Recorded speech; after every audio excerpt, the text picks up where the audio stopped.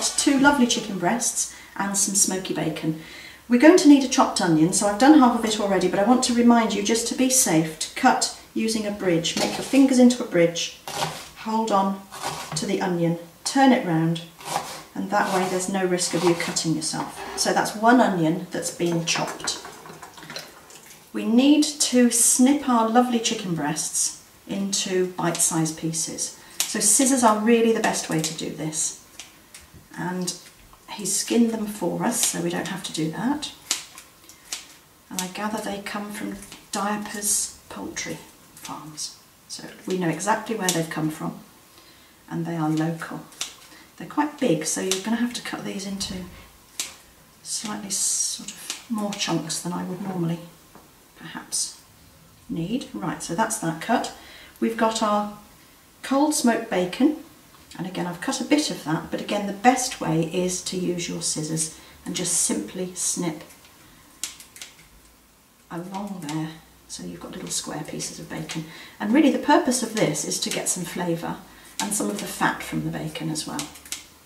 So that's that done. Now we're ready to go and start cooking. We're going to use a frying pan that has a lid. If you don't have a pan like this that has a glass lid, any frying pan, any lid will work. It doesn't matter in the slightest. Tablespoon of oil, and then let's get that on and hot.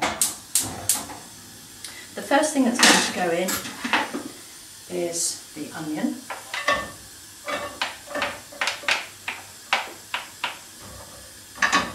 And with that we're going to also put half a teaspoon of rosemary.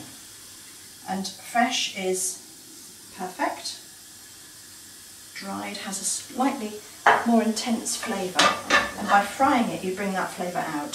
So we're also going to add the bacon. Get that in, it's starting to sizzle.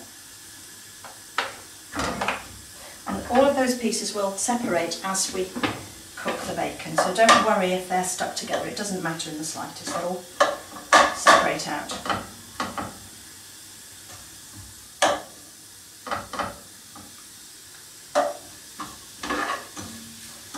Keep it moving, try and break them up as you go, and keep it down from the edges because obviously the heat is at the bottom of the pan. Give it a few minutes just to let the fat come out of the bacon, let the onion start to soften and the flavour really develop from the rosemary. You'll get a lovely smell. Now this casserole has beans added to it at the end, cannellini beans, and they're the ones that get used to make baked beans. So they're very high in protein, also very high in fibre. A useful thing to have in your diet, and this is a nice way of incorporating them. Right, we're in business. Starting to happen.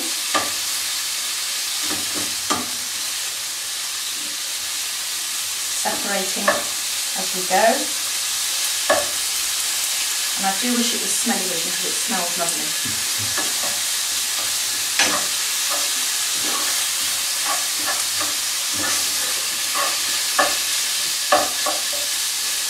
Check your bacon for bones as well, just be careful. Sometimes if you're buying from the butcher, you might find that this streaky bacon has some small white bones running through it. Just feel it with your fingers to make sure there aren't any. Now that's browning quite nicely, so the next thing to add is the chicken.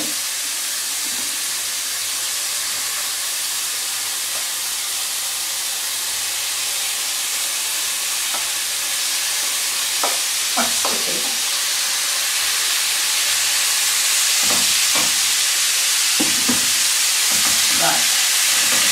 Now you're aiming to get some colour, so you do want the heat quite high.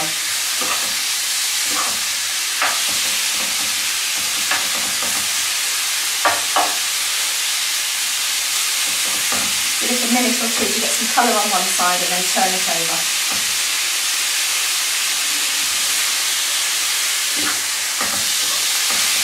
If your pan is not non-stick, you'll get lots of brown crusty bits on the bottom.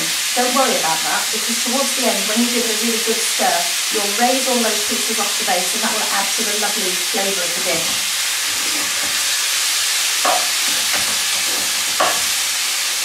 You can see that that's beginning to brown quite nicely now.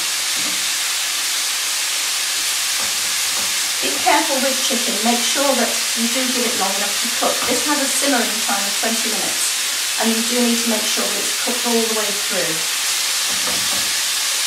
Any pink remaining means it just simply isn't ready.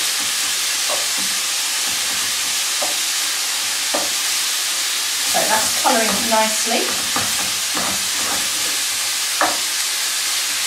Turn that piece over. And then the next thing to go in is a little bottle of beer, or it could be wine. It's about 300 mils. If it's a bit more, don't worry, you'll just have more juice at the end. So, there it goes.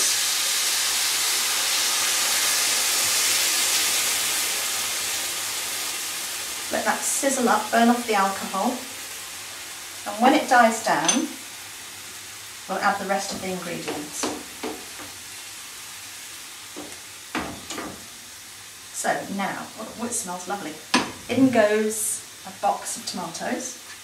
Very, very good for you, tomatoes. And the more processed they are, the better they are. They're very high in lycopene, which is an anti-carcinogenic. So ketchups, good ketchups, soups, anything with tomatoes where they're cooked once or twice even, because obviously these are cooked in this box. We're cooking them again, we're concentrating the lycopene, and it's incredibly good for you. So that's in, and then because it's tomatoes, half a teaspoon of sugar, just to sweeten them a little bit. They can be very acidic. Half a teaspoon of sugar, and I'm going to season this at the end. So get a good boil, and then the lid goes on, and we simmer for 20 minutes. So timer. There we are, and that's our chicken and bean casserole. The beans go in at the very end. Our chicken and bean casserole is cooked, but of course at the moment it doesn't have any beans. So very carefully with the lid off, let the steam fall back in again off your lid if it accumulates. Put that somewhere safely. I've got the cannellini beans, which I've drained. I don't want that juice. In they go. Give it a stir. Just turn it up so that the beans will get heated through. And there we are.